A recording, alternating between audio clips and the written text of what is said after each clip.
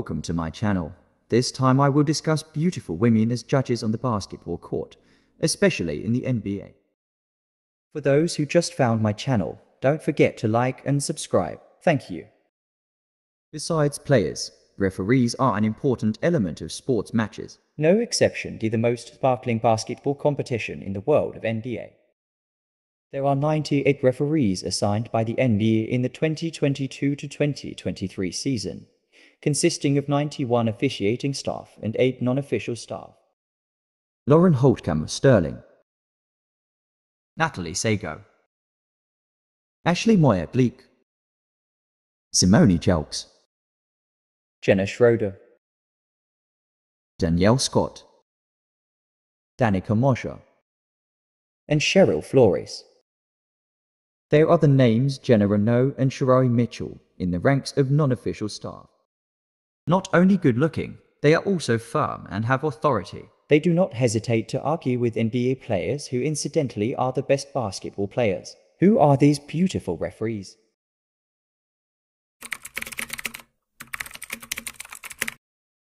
Lauren was born November 24, 1980 in Jefferson City, Missouri, United States. While attending Drury University, he joined the basketball team and played in the NCAA 2 competition.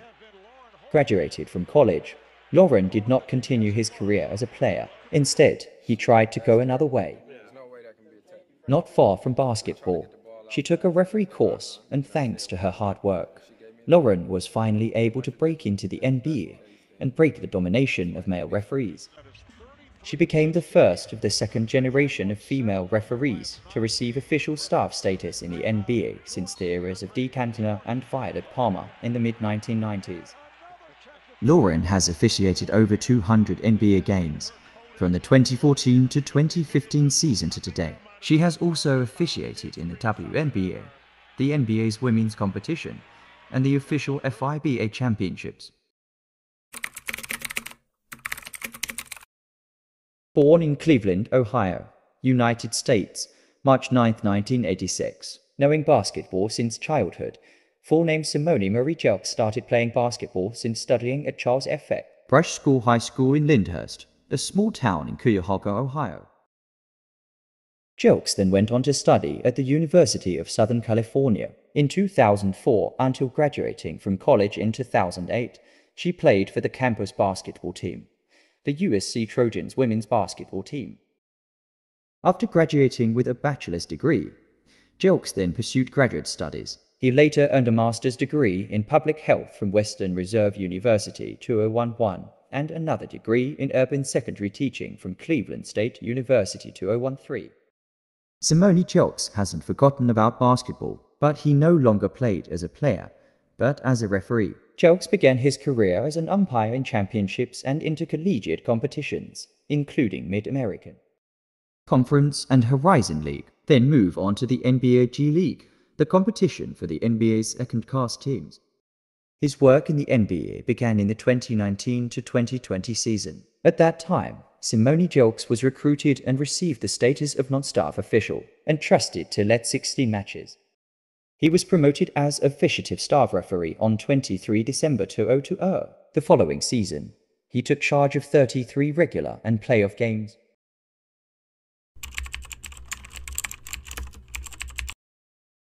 Ashley was born August 5, 1987 in Lebanon County, Pennsylvania, United States. After graduating high school from Cedar Crest High School, Ashley attended Milledgeville University, Pennsylvania, and played for the college basketball team. There are no achievements that are too prominent, except for being recorded as appearing in Division II Sweet 16 in 2010. After graduating from college, he decided to pursue a career as a referee. She served 2 seasons in NBA Gatorade, the non-pro club competition under the NBA umbrella, and 1 season in the WNBA. In 2018, the NBA entered his name as a referee in the NBA with the status of non-staff official. He led the Indiana Pacers game against the Minnesota Timberwolves at the Target Center, Minneapolis. Approximately only 1 month, Ashley has non-staff status. On November 15, 2018, the NBA announced its promotion. Ashley Moyer-Gleich had become a hot topic of conversation in the comments columns of Twitter microblogging in mid-March 2021. It was Luka Doncic, the Dallas Maverick player, who started the problem. Doncic reacted to the decision not to sanction an infringement. Ashley, who was surprised, asked back, "What foul?" This question was repeated twice. Luka Doncic, who is known as a player with excessive noise levels in the NBA, gave an answer that made Ashley smile widen. "Fouling in love with you." Currently, Ashley Moyer-Gleich is married to Johnny Gleich, a businessman and amateur basketball player who is also a basketball umpire in the NCAA.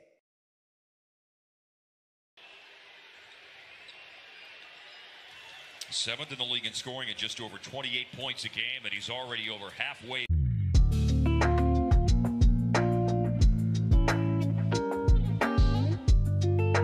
First ever all-female officiating crew for an NBA G League ball game.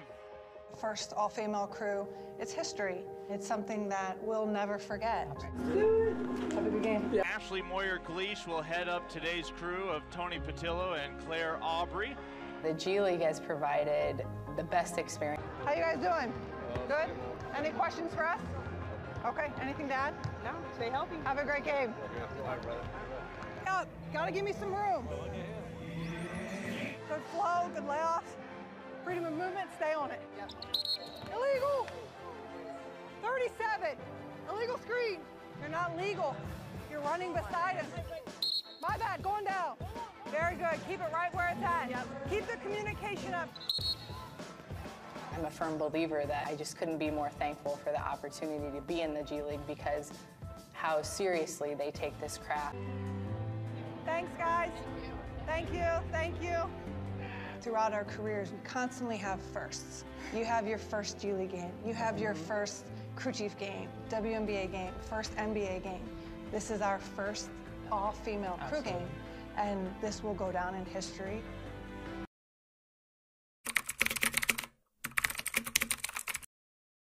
Born in Farmington, Missouri, United States, May 24, 1989. He wears jersey number 9. In the NBA, it's not just players who get jersey numbers. Referees also use jersey numbers which are printed on their uniforms. Sago's career journey is somewhat different. Instead, he focused more on softball and played for the Jefferson College softball team 2007-09 and Drury University 2009-2011. Sago only played basketball when he was in middle school. He was part of the Farmington basketball team, which was listed as runner-up in the local championship in Missouri in 2007. Why did Sago choose to become a basketball referee? Sago may have been inspired by his father, Dr. Shelton Sago. For approximately 35 years, Dr. Shelton coached basketball for the Missouri State High School Athletic Association. The Inter-Campus Basketball Championship was his first experience as a referee. 3 years Sago served in this championship, then pulled over to officiate in NBA G League and WNBA games. For 4 years Sago served in the NBA G League and 3 years in the WNBA. Along with Ashley Moyer-Gleich, the NBA announced the promotion of Natalie Sago as an officiative staff referee on November 15, 2018. The 2022-2023 season will be his 4th season, and so far, Sago has taken charge of more than 170 games. This includes being part of the arbiters appointed officiating the Rising Stars and All-Star Saturday Night Game at the 2022 NBA All-Star Game in Cleveland.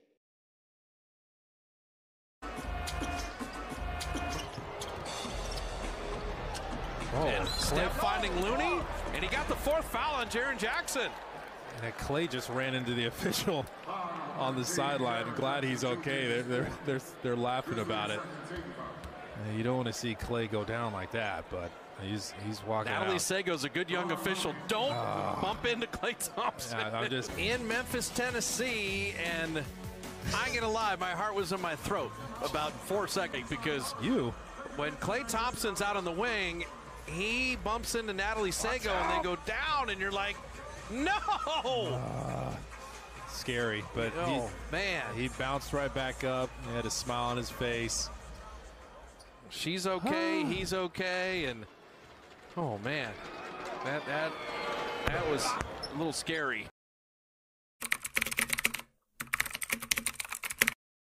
Jenna Schroeder, born in Flint, Michigan, September 27, 1985. Jenna Schroeder is the class of 2018, along with Ashley Moyer-Gleich and Natalie Sago. They were promoted to the NBA as a referee, officiative staff. Previously, they served several years in the NBA G League, 2 seasons, and the WNBA, 3 seasons. Jenna Schroeder has officiated matches in various student competitions for nearly 7 years. While on campus, he spent most of the time on the athletics field. He was on the basketball team as well and played for Oakland University and Saginaw Valley State University. His career as an athlete did not continue because of his activities outside the campus. Jenna Schroeder never seriously pursued the bartending profession before starting to pave the way as a basketball referee. After setting foot in competitions under the auspices of the NBA, Jenna Schroeder still works as an alcoholic mixologist at the bar. For several years, I was a bartender until the NBA pitched me a promotion. A promotion that I can't refuse. I'm a girl, and now I'm in the NBA. I don't think this is an opportunity that is easy to come by, he said in an interview quoted on the NBA.co website. People say opportunity rarely comes twice. Being a referee in the NBA is definitely not an easy matter, especially for girls. This season, the NBA has raised the status of 4 referees, 2 of whom are women, Cheryl Flores and Danica Mosher. Will they be the start of a 3rd wave of female referees in the NBA? Prior to the 2nd wave of female referees, and perhaps there will be a 3rd, the NBA had given Dee Cantona and Violet Palmer promotion opportunities. We have of course seen female NBA officials, but to have 2 of them officiating 118, Schroeder is the lead since she got the gig in 2019. Now, Natalie's dad officiated basketball games for 35 years. She says she would tag along to her dad's games all the time and would watch the refs just as much as the fans focused on the players. Shot clock down to 4. James, that's stolen by Morant. Shot, go, and a finger roll. Oh, shot dropper from Morant, and the Grizzlies lead. And then Morant, though, comes back, gets the steal. Now,